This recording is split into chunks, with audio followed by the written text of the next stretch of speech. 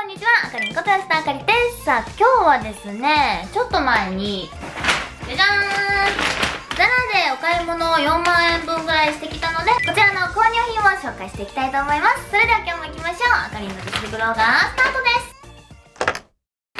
す。見て、なんか雨に濡れて袋がくちゃくちゃなんですけど、ちょっと紹介していきたいと思います。久しぶりですね、ザラの購入品。はい、まずはこちら、じゃじゃーん、パンツでーす。レザーのパンツ、ザラで前から出てて、ずっと買おうと思って気になってたんですけど、こちらは S サイズで3990円です。形が結構綺麗なんですけど、裾のとこにもこのジップがついてる感じですね。なんか小さそうな気がしてきた。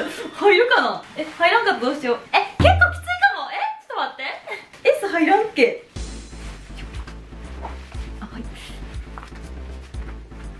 なんかザラは基本的に大きめなので S を買うんですけど、はい、入った。でも結構ピッタピタピッタピタ。なんかあんまりスタイルよく見えないかも。これちょっと待って、こんな感じ。ちょっと中にね、短いキャミとセットアップのパンツみたいなの履いてるんですけど、あんまりこうストレッチも効いておらず、ちょっとあんまり好きじゃないかもしれへん。これどうなんやろ。コーディネートによってはありなんですかね。ちょっといろいろと合わせていきたいと思います。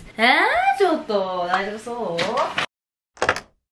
こちらのトップスを着ていきたいと思います。 S サイズ4990円のこちらのトップスです。かわいい。なんか今までやったらここが真っ白みたいなのが好きだったんですけど、ちょっとクリーム色っぽいカラーになってて、それがこう落ち着いて可愛いかなと思いまして、ちょっとお出かけの時に可愛いなと思って買ってみました。後ろの部分がボタンになってるので、このボタンを取って着ていこうと思います。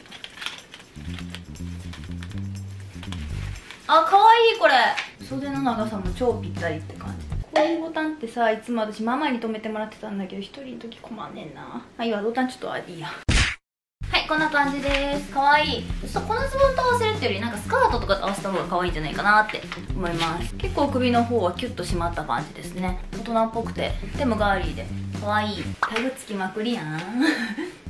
これはありかなと思います。ここのリボンは自分で好きなように結び直せる感じですね。かわいい。こんな感じのトップスになってまーす。こちらのスカート、なんて言うんだっけ、こういうの。こちらも S サイズで5990円です。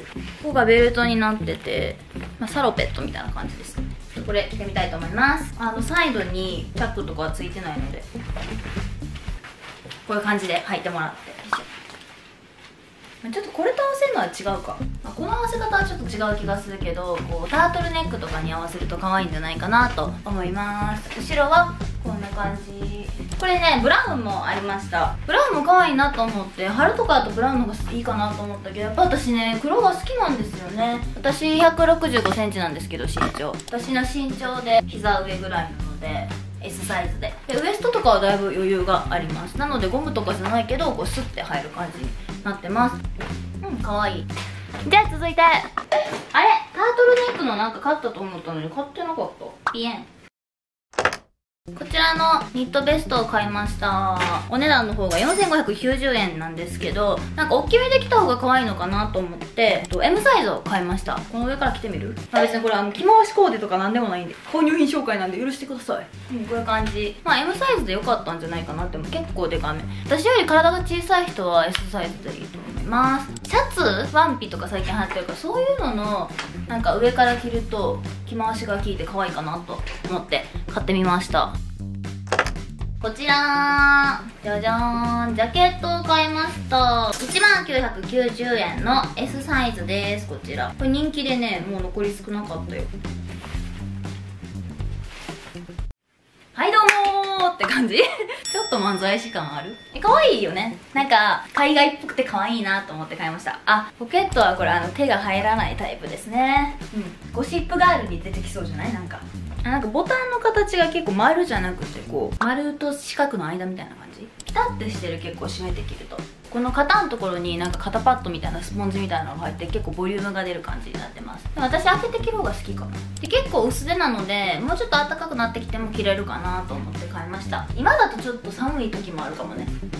お昼とかだったら着れるかも。そしてですね、カバンを2つ買いました。はい、こちらちっちゃいカバンなんですけど、4990円です。なんか最近荷物も少ないので、こんくらい中にこういうなんかカードとか入る感じになってて、携帯、モバイルバッテリー、財布、鍵、リップくらい入ったらパンパンになりそうなバッグですね。なんか安そうに見えないからいいよね、ザラのバッグは。で、こういう肩からかけれるショルダーのあれもついてたんで、こんな感じですかね。長さ調節もできます。こうやってショルダーにかけても可愛いと思います。このバッグ結構使えそう。あともう一つバッグ買いました。こちらはですね、5990円です。最近流行りのチェーンのバッグですね。ちょっと重いチェーンがやっぱりこういうのはなんか結構大容量で結構入る感じになってます。で、内側にこういうポケットもついてて、私最近お仕事 iPad ですることも多いので、打ち合わせの時とか iPad 入るぐらいのバッグが欲しくて買いました。でも何にでも合わせられそうなので使えるかなと思います。こちらのヘアバンドを買いました。これは1990円で、こんな感じのヘアバンドです。なんかちっちゃいドットみたいな感じで、刺繍みたいなのが入ってて、リボンみたいな形になってる。